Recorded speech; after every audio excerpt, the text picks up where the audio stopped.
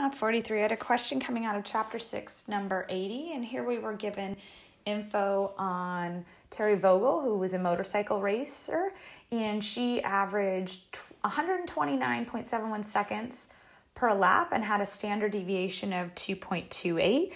So my variable here is the lap time for Terry, all right, and that is a continuous numerical variable, so we're going to go in seconds. We were told it was normally distributed. We were given the mean. We were given the standard deviation.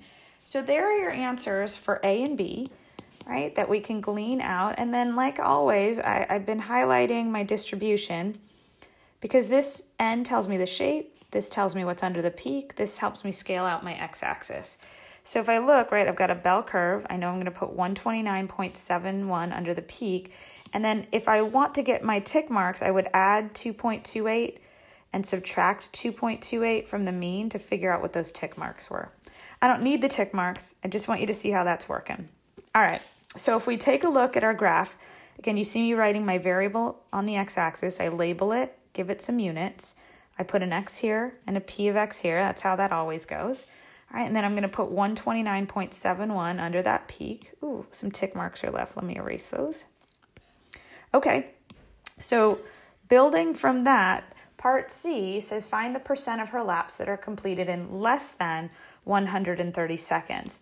So if I want to go less than 130 seconds, I'll start inside my parentheses and I'll focus on 130. 130 is there, and I want to go less than, so I'm going to go left. If I want to think about that in terms of low to high, that's negative infinity to 130, so that's why you see my low and my high, and then there's my mean and standard deviation. I plug that in and I get about 55%, and that number matches the area I've shaded, right? Because probability is always area under a curve. So there is a connection between the number that, between the number that you get from the calculator output and the picture you've drawn. So if you have a moment at the end of a problem, take a look and make sure that those things are matching. Because if they're not, it's a little indicator that something's gone a bit wrong. And maybe you can look for a possible error. All right, so part D said, what are the fastest 3% of her laps? So there, if I'm asking for the fastest 3%, right, so for part D, I gave you fastest 3%. When I give you a percent, that's the percentile type of problems. So if I want the fastest 3%, that is actually the third percentile. Now, you might have thought, well, how come, let me write, this is the bottom 3%. You might have thought, well, if I wanted the top 3%, wouldn't I be over here, right? Because in previous problems, we've been doing that complement rule. I'm with you there, except when you're talking about races, lower times are the better times. So you actually do want the bottom 3% here. That's when you're fastest. So when I give you that percentile, then you go ahead and you plug in the percentile, mean and standard deviation, and you find out that her fastest 3% of her laps were under 100 or 125.422 seconds or lower. The next thing asks you for the middle 80%, and we don't have middles on our calculator, all right? Our calculator is only built in on-down mode. So if I want the middle, what is that symbol? Let me erase that. If I want the middle 80%, all right, we have to convert middles to percentiles.